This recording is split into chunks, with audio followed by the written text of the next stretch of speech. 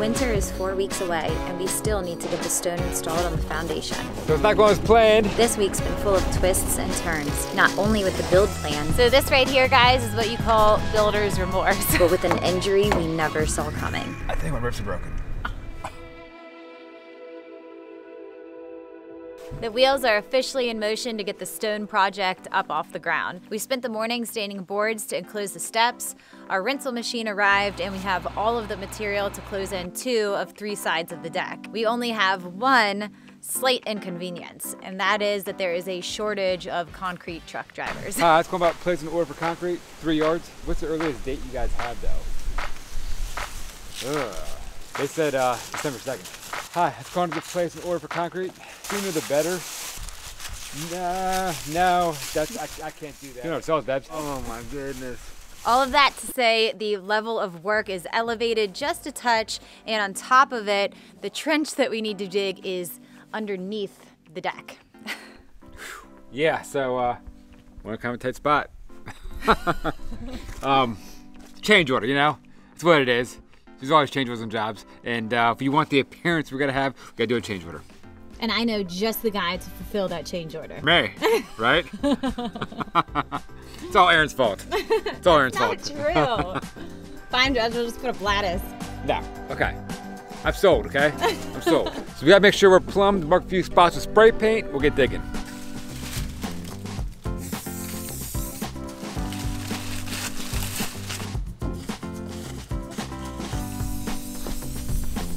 Ready, let's go. Go.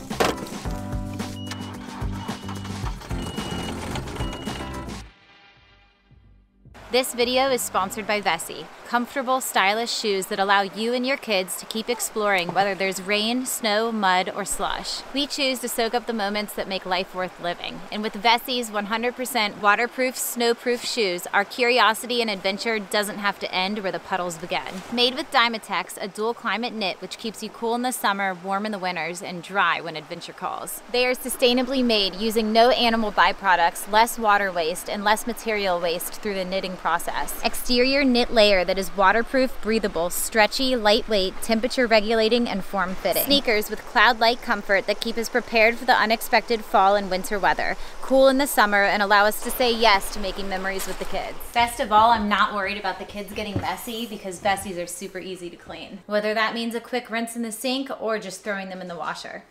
Well, that looks cleaned, but... It is clean, can you believe it? See, even Ellie's impressed. You can't complain about being able to rinse kids' muddy shoes and have them turn out like this. Mine are next. Are you seriously gonna wash your shoes when they're on your feet? Yes, I am. And no, my socks are not gonna get wet. Vessi's are our go-to shoe by our door. Check them out in the link below, vessi.com, for your pair of Vessi shoes. Now let's get back to the build.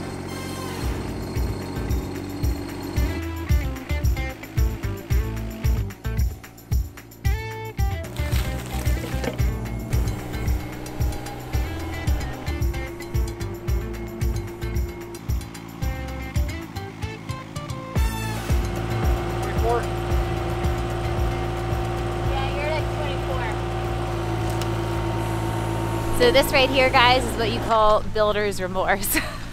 This is changing your plan from using one material like wood or lattice, which wouldn't require a footer, to then deciding that you actually want stone going all the way around the deck, not only the foundation, and then realizing that you do in fact need a footer in order to support all of the stone that's going to be there. As you can probably see, he is having to go all around the beams that are coming out right here and the posts that are coming up, working underneath that ledge while trying to keep the line straight and not angling away from the house. So he's smiling at me in the background. It's not a happy smile, it's a, yeah, like this is turned out to be a little bit of a headache smile. If you're lost and you're lonely, go and figure out why. Take a trip to your dark side. Go on and have a good cry. 'Cause we're all lonely. Yeah, we're all lonely together. I want to see your sadness want to share your sin. I want to bleed your blood, and I want to be let in. Don't we all just wanna be together?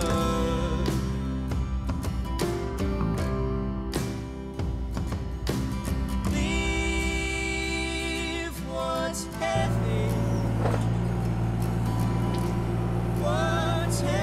behind.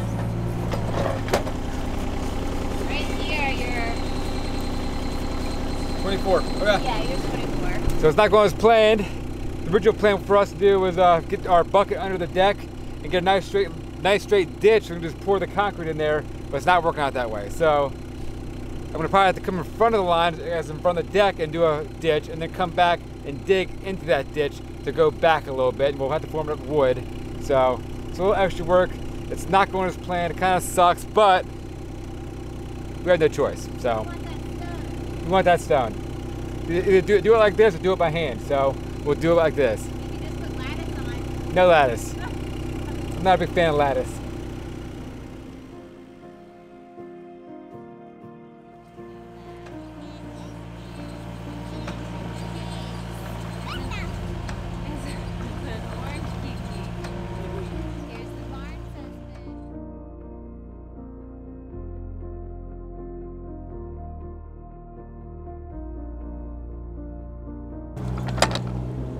This guy is pretty good. We gotta dig some more out, but he's not too bad. So I took the edge of the bucket, the one tooth on the bucket, and started dragging and scraping, and it actually starting to work out the way it looks.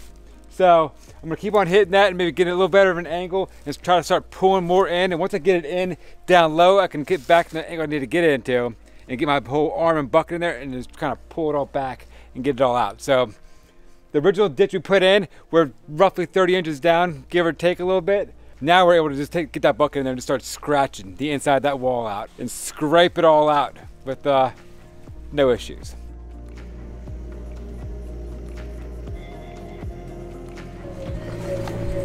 Leon, did you do that right there? We all know that you did this.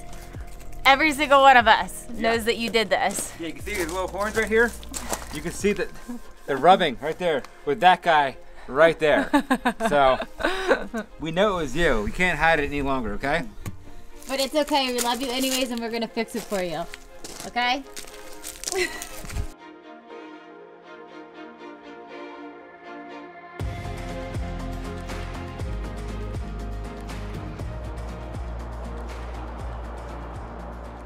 We're gonna have pressure treated lumber come across. It's all gonna attach. Same way we did over there. We'll have a bunch of boards come across, tie our way down, and then on top of that, we're gonna get the Dura rock that's gonna go up. And on top of the Dura rock is gonna be stone. The stone's gonna come up right to underneath here. So the plan to have this lip out in front of these stones. So the stone will probably come maybe a 1/4 inch at most, maybe 1/8 inch from back behind this piece right here.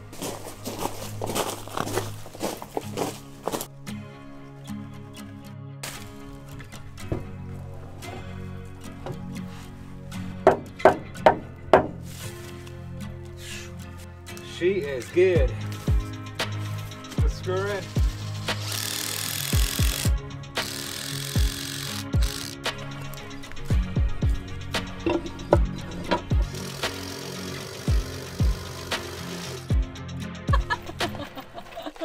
Would you snack next to my face, dude? He wants me to pet him too. Same time.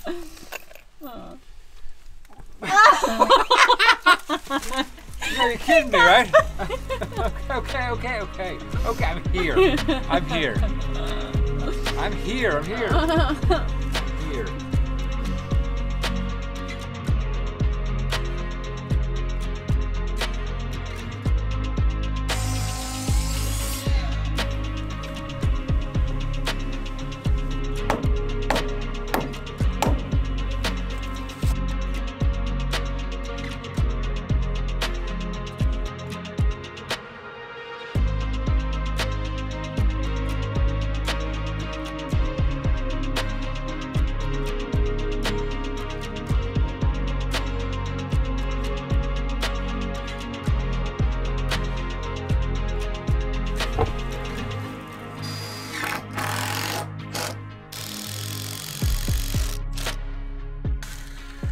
I'm gonna attach some boards to the concrete, so I'm gonna get a 22-inch piece, get the angles up on here also, get them screwed in, get my hammer drill out and put the angle up on the concrete and get the boards in place so we can go ahead and Dura-rock this entire thing. With the project going well, we continued to move forward because it was just another day. However, over the course of the next hour, Josh went from working on closing in the deck to heading down to a neighbor's to help them with a move, where he slipped, falling out of the bed of a truck and landing directly on the backside of his ribs. The severity of the fall and the pain led us to the emergency room to ensure there was no puncturing of internal organs. I think my ribs. I think my ribs are broken. Because I can't. It's hard to breathe out. Hard to breathe in. It hurts too. I can't touch here. The entire back. I'm pretty sure they're broken. I'm trying to get you there as fast as possible. We have an extremely bumpy driveway. I'm aware. So I'm gonna have to go very slow.